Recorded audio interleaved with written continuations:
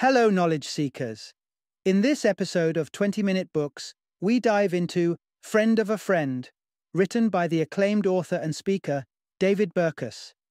Released in 2018, this insightful book explores the untapped potential of networks that surround us, demonstrating that success in business and in life extends far beyond the act of traditional networking. Burkus, an associate professor of business studies with a prolific background including regular contributions to the Harvard Business Review and numerous impactful TED Talks, brings a wealth of knowledge to the topic. Friend of a Friend is not just a guide to making new contacts. It's an exploration of how innovation, career development, and business success are intimately tied to the networks we cultivate and navigate. Burkus skillfully demystifies the networking process, showing that the key to leveraging our networks lies in understanding the complex tapestry of relationships that influence, direct, and advance our careers. This book is particularly beneficial for students of business and management, ambitious professionals seeking to elevate their career trajectory, and those feeling trapped in dead-end jobs looking for a way out. Join us as we uncover the strategies to unlock the hidden power of networking, making the most of the connections that surround us and transforming them into pathways for professional growth and success.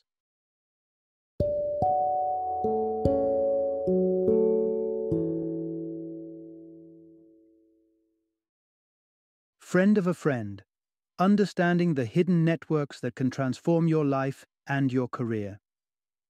Introduction: Unlocking the power of your networks, a path to success. Ever gaze at the stars of success and wonder what magic potion they possess that you don't? Well, it turns out that the secret ingredient might be simpler and more accessible than you think. It's about who you know, not just what you know. This eternal wisdom rings true across various dimensions of success, from career advancement to personal growth. And the exciting news? It's within your reach to make the most of it. David Burkus opens our eyes to the often overlooked troves of potential within our networks. Far from being static or finite, our networks hold the key to sprawling opportunities, innovation, and the realization of our deepest ambitions. Burkus demystifies the concept of networking, revealing it as an art and science that extends beyond mere socializing or exchanging business cards. It's about nurturing connections, understanding the complex web of relationships, and strategically expanding our circles. So, what's the catch?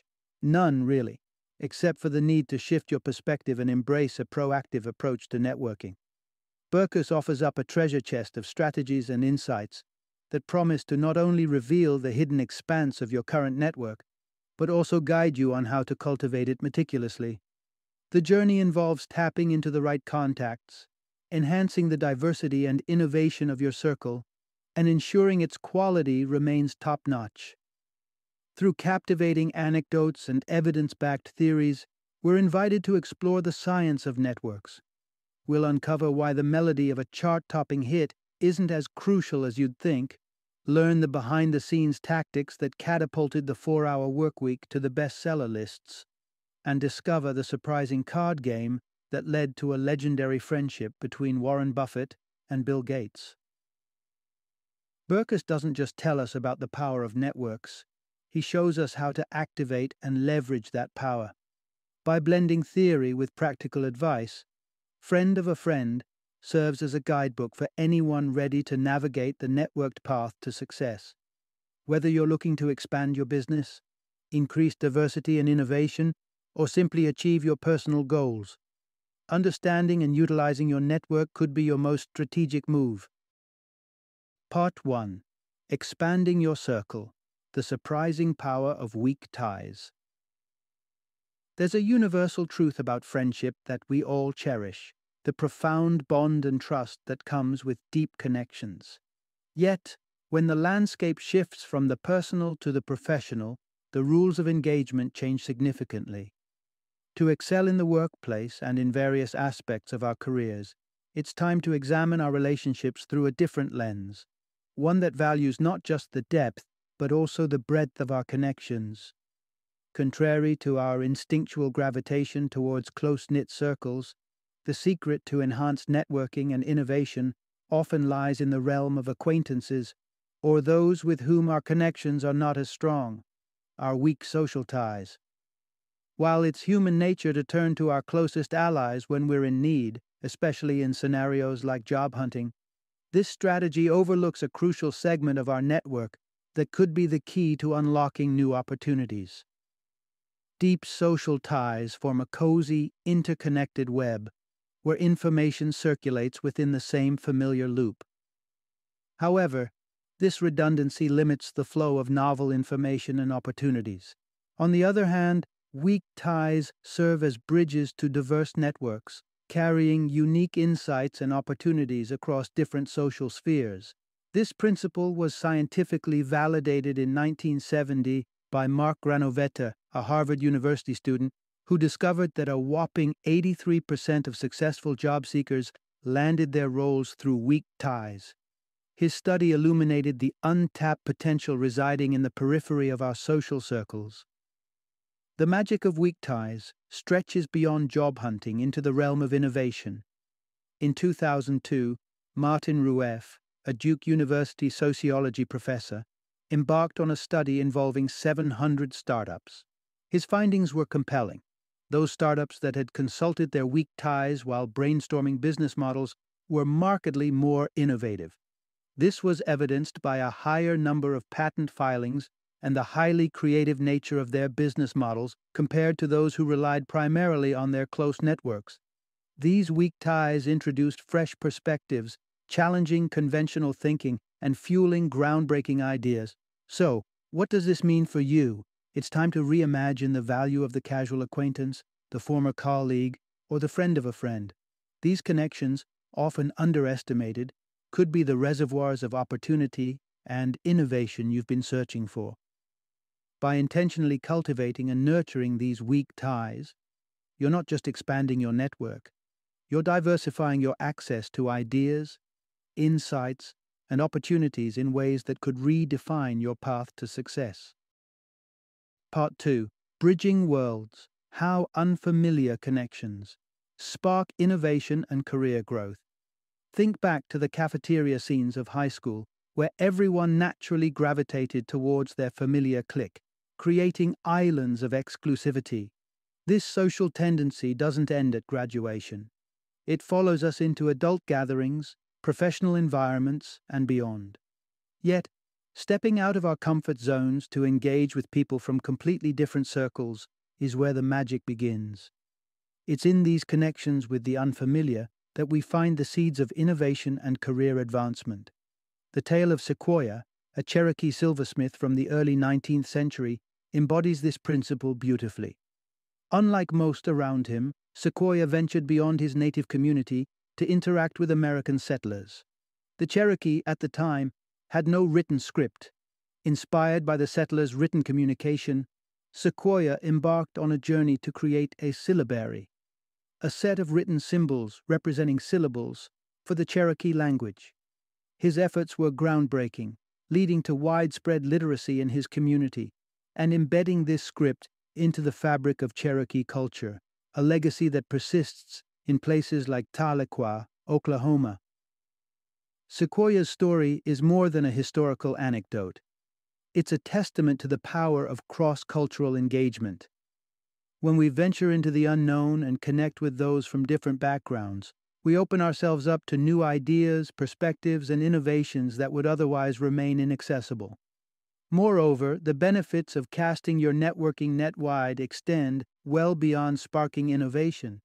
It turns out that diversifying your connections can also propel your career forward, leading to higher salaries and more frequent promotions.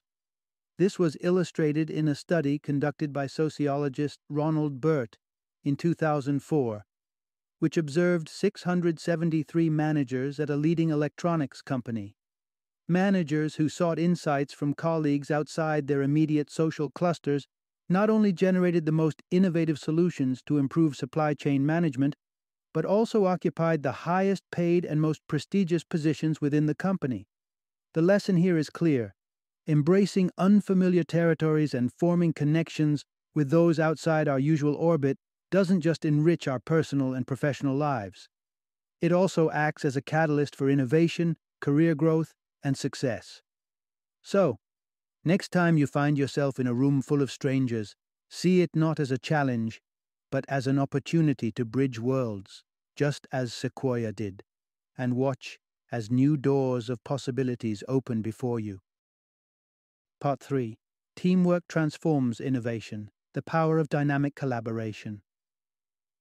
Gone are the days when the image of a lone genius shouting "Eureka" from a secluded lab epitomized innovation. In the modern world, the creation of groundbreaking ideas and solutions is increasingly a team sport. This shift from individual to collective genius is reshaping how we approach innovation, moving us towards more collaborative, dynamic environments where ideas can truly flourish. A pivotal shift in the landscape of innovation was highlighted in a 2007 article by sociologist Brian Uzi in the journal Science. By analyzing a vast trove of over 20 million scientific studies spanning from 1955 to 2000, Uzi and his team unearthed fascinating trends regarding scientific collaboration and its implications for innovation. Back in 1955, the notion of the scientist working in solitude still held some truth, with the average scientific team comprising just 1.9 members. However, by the turn of the millennium, this figure had almost doubled to an average of 3.5 collaborators. This surge in team sizes corresponds with a greater emphasis on collaborative efforts in scientific discovery. Moreover, the nature of collaboration itself underwent a transformation during this period. Initially, a mere 17.5% of scientific papers' content was the product of collaboration, often with scientists working independently and collating their findings post-research. Fast forward to 2000, and this figure soared to 51.5%, indicating a paradigm shift towards genuine teamwork in the conceptualization and execution of scientific work. The influence of team-crafted papers also saw a notable increase. In 1955, papers authored by multiple scientists were cited by their peers 1.7 times more frequently than those researched individually. By 2000, this citation rate grew to 2.1, underscoring the growing academic and practical impact of collaborative research. Delving deeper into the dynamics of successful innovation teams, Uzi revisited the topic in 2005 to explore what precisely makes a team excel. Drawing from a sample of scientific studies published between 1955 and 2004, he discovered that teams comprising members who hadn't previously collaborated often produced work published in the most prestigious journals. Interestingly, teams that remained unchanged over time struggled to maintain their innovative edge, with their research often relegated to less prominent publications. While a concrete explanation for this phenomenon remains elusive, it's speculated that new team members inject fresh ideas and perspectives, rejuvenating the creative process in ways that more stagnant team configurations cannot. This evolving narrative of innovation, shifting from solitary ingenuity to collaborative brilliance, underscores the importance of fostering environments where reshuffling teams and embracing new collaborations can drive breakthroughs. It suggests that the key to unlocking the next wave of innovation lies not solely in the ideas themselves, but in the dynamic interplay of diverse minds coming together to challenge, inspire, and reimagine the possibilities. Part 4. The snowball effect of networking, how initial connections fuel further growth. There's a fascinating principle found in the Gospel according to Matthew, and it goes something like this: "To those who have, more will be given." This concept, known as the Matthew effect in sociological terms, surprisingly extends its relevance into the realm of networking. The idea is simple yet profound. Having a network begets an even larger network. Imagine this process as a snowball rolling down a snowy hill. As it moves, it gathers more snow, growing in size. Similarly, when you start connecting with others, each new connection paves the way for more, creating a self-reinforcing cycle of networking growth. It makes sense when you think about it. In the social marketplace, individuals are naturally drawn to those who are well connected, perceiving them as valuable contacts who can open doors to more opportunities and connections. This phenomenon implies an encouraging message for anyone who finds networking daunting. Although building a network from scratch may seem challenging, the effort tends to yield exponential returns. As your list of contacts grows, so does the ease with which you can expand it further. The infectious nature of popularity within networks was underscored by an intriguing study by sociologists Matthew Salganik and Peter Dodds in 2006. They set up an experiment with a website that offered free music from unknown bands. Some versions of the site simply listed songs, while others also displayed how many times each song had been downloaded. The latter setup revealed a striking pattern. Songs that appeared popular became even more popular, illustrating how visibility and perceived popularity can dramatically influence choices within a group. In the context of networking, this translates to a clear advantage for those who are visibly connected. When others see you as a well-connected individual, you become a magnet for those seeking to expand their own networks. This visibility acts as a beacon, drawing in more connections and further cementing your status within the network. So, the next time you're hesitant to reach out and make a new connection, remember the snowball effect. With each contact you add, not only do you expand your network, but you also make it increasingly easier to attract even more connections down the line. In the world of networking, having connections is akin to having momentum. Once you start building it, the results can grow beyond your initial expectations. Part 5. From Networking Novice to Superconnector, the transformation is possible. Have you ever imagined what it would be like if one of your friends towered at a staggering height of 100 feet? Suddenly, calculating the average height of your group would leave everyone else feeling, well, a little on the short side. This amusing thought experiment illustrates a principle that also applies in the world of networking. When it comes to the size of our social circles, many of us might feel pretty connected until we compare ourselves to the networking giants known as superconnectors. These individuals, with their extensive lists of contacts, have the power to dramatically skew perceptions of what a normal network looks like. The advent of social media has only magnified the presence of superconnectors. A study in 2016 by two computer scientists from McGill University delved into the Twitter sphere, analyzing the followers and tweets of millions of users. Their findings highlighted the dominance of superconnectors, who boasted follower counts in the millions, making the average Twitter user's network, 155,657 followers, seem minuscule by comparison. However, before you resign yourself to obscurity in the shadow of these networking behemoths, consider this. Becoming a superconnector is not a matter of fate or fortune, it's within your grasp. Take Tim Ferriss, for instance. Prior to launching his now iconic book, The 4-Hour Workweek, in 2007, Ferriss was virtually unknown, lacking the vast network one might assume is essential for such a breakthrough. Yet, Ferriss didn't let his initial anonymity deter him. Instead, he devised a strategic plan targeting his ideal audience, men aged 18 to 35 with a penchant for technology. Ferriss meticulously identified the top 10 to 15 websites frequented by his target demographic and set his sights on their proprietors. He attended conferences, initiated casual chats that evolved into pitches, and soon found his book being championed across these influential platforms. The result? To the tech-savvy crowd, Ferriss quickly appeared as a superconnector, drawing waves of interest that catapulted his book to bestseller status and transforming him into a genuine networking powerhouse. This tale of strategic networking underscores a powerful truth. Becoming a superconnector isn't about starting with the most extensive network. It's about intelligently growing your connections and strategically positioning yourself within key circles. Whether you're just beginning your networking journey or looking to elevate your existing connections, the path to becoming a superconnector is paved with persistence, strategy, and a flair for engaging the right people at the right time. So, Take heart. The transformation from networking novice to superconnector is not only possible, it's achievable with the right approach. Part 6. Breaking the mold. The challenge of achieving diversity in networking.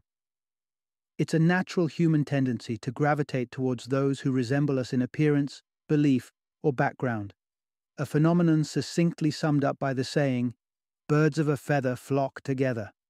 This inclination towards similarity is evident in various aspects of life, from the stark divisions in political affiliations to the friendships we forge. In essence, we are drawn to the comfort of the familiar, creating clusters of homogeneity that can inadvertently stifle diversity. Sociologists Duncan Watt and Georgi Kosinets provided empirical evidence of this tendency in a revealing study conducted in 2009. By meticulously tracking the email exchanges among students at a large American university, they crafted detailed profiles based on age, gender, and other attributes. Their findings revealed a clear pattern. Students were significantly more likely to communicate with peers who shared similar characteristics. This predilection wasn't arbitrary, it stemmed from shared social spaces, academic departments, and even specific courses, leading to a self-reinforcing cycle of homogeneity. The implications of such clustering are profound, especially when considering the goal of cultivating diversity. The case of Gimlet Media, a podcasting company founded by Alex Blumberg and Matt Lieber, illustrates the real-world challenges of this phenomenon. In 2015, Bloomberg and Lieber observed that their team was predominantly white, liberal, and cosmopolitan, a direct reflection of their recruitment pool within the New York-based journalism community. Recognizing the value of diversity, both in terms of enriching company culture and enhancing creativity, they acknowledged that achieving it would require intentional effort and a shift away from their existing recruitment strategies. This example serves as a potent reminder that fostering diversity in our networks and institutions isn't a passive process. It demands active, conscious effort.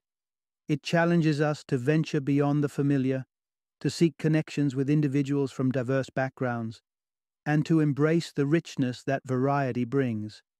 As tempting as it may be to remain within our comfort zones, true growth and innovation lie in our ability to break away from the mold, to build bridges across differences, and to weave a tapestry of connections that is as vibrant and varied as the world around us. To thrive in an increasingly interconnected world, we must push against the natural inclination to cluster with like-minded individuals. By deliberately reaching out to and engaging with people from a broad spectrum of backgrounds, we not only enrich our personal and professional lives, but also pave the way for a more inclusive, diverse, and innovative future. Part 7. Connecting through activity, the unconventional approach to networking. If the very thought of attending yet another social mixer fills you with dread or leaves you stifling a yawn, you're not alone. The good news: opting out of these conventional networking events might just be the smartest move you can make. It turns out that the traditional stand around and chat formula isn't just lackluster, it's also not particularly effective at fostering meaningful connections. This counterintuitive insight gained support from a study conducted in 2009 by Columbia University business professors Paul Ingram and Michael Morris.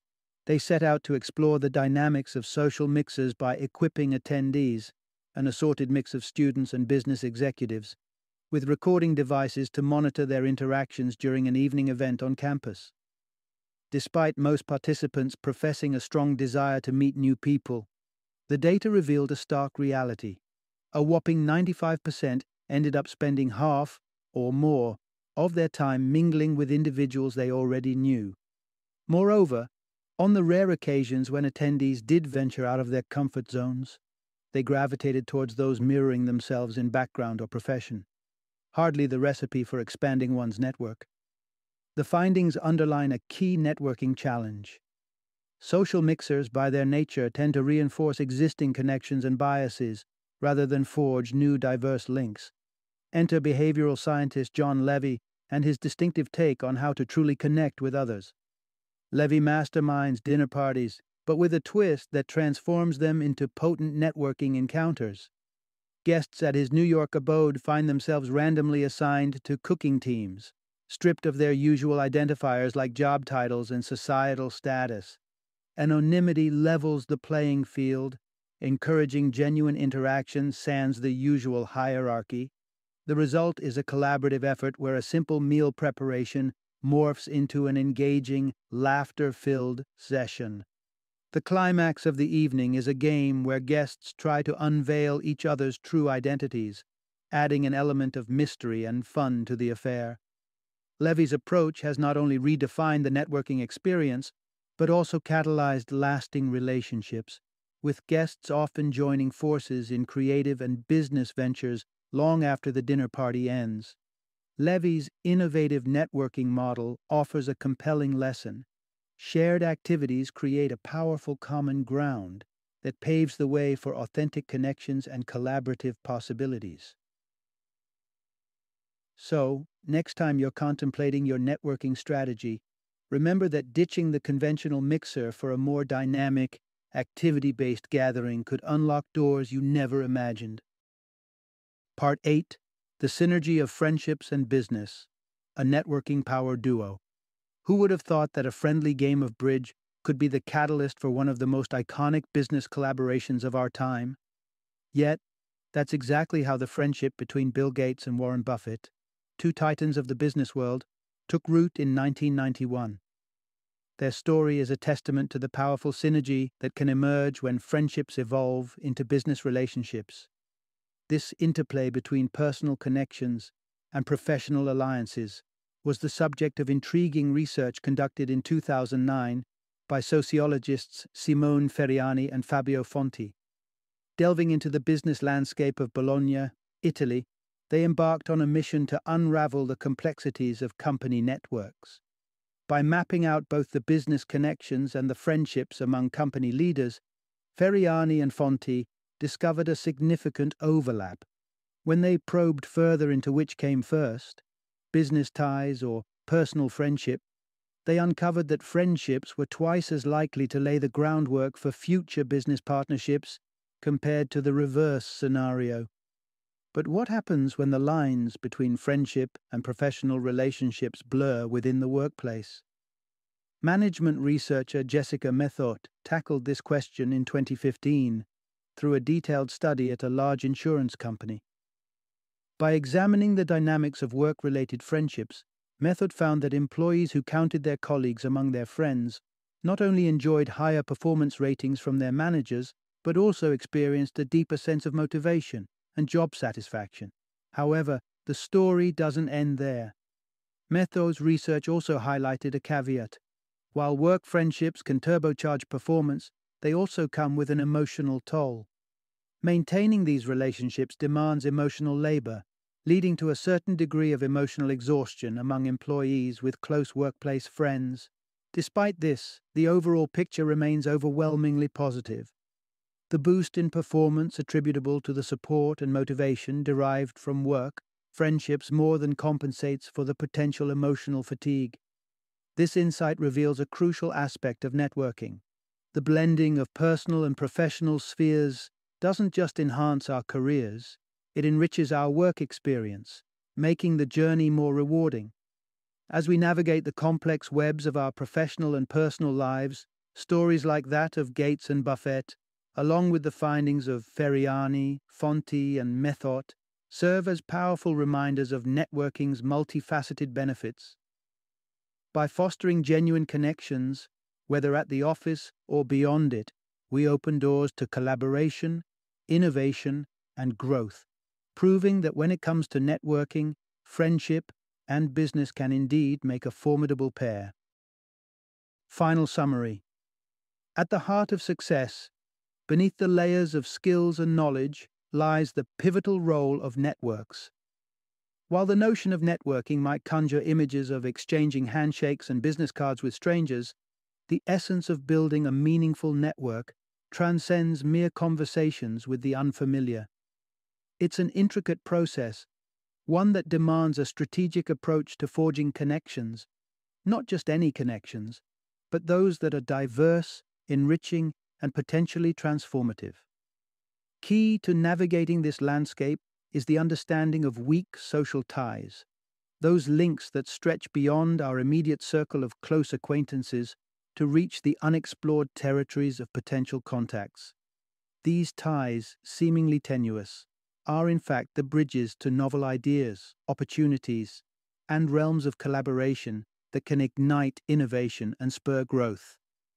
By intentionally expanding our networks to include these weaker links, we open doors to a rich array of resources and insights that would otherwise remain beyond our grasp. Diversity within networks is another cornerstone of effective networking. As we venture into the realm of the unknown and connect with individuals from varying backgrounds and disciplines, we enrich our perspective and foster an environment ripe for creativity and breakthroughs. This, in turn, enhances team productivity, nurtures innovation, and sets the stage for groundbreaking collaborations. Furthermore, shared experiences serve as a powerful catalyst for cultivating stronger, more meaningful connections, activities that encourage collaboration and break down hierarchical boundaries can give rise to solid networks built on genuine interactions and mutual respect. Bypassing the superficial exchanges often found in traditional networking settings. Amid this tapestry of connections, the intersection of friendship and business emerges as a compelling dynamic. Friendships, seeded in shared experiences and mutual respect, can evolve into robust business partnerships, illustrating the seamless interplay between personal and professional relationships. Such alliances not only enrich the professional journey, but also underscore the multifaceted value of nurturing connections that blur the lines between personal camaraderie and business collaboration. In sum, the pursuit of networking is not merely about accumulating contacts, but about weaving a diverse, dynamic web of connections that catalyze innovation, foster productivity, and transform casual acquaintances into colleagues and friends into partners. As we navigate the nuanced art and science of networking, let's remember that each connection, no matter how small or distant, holds the potential to spark change, inspire collaboration, and propel us toward success.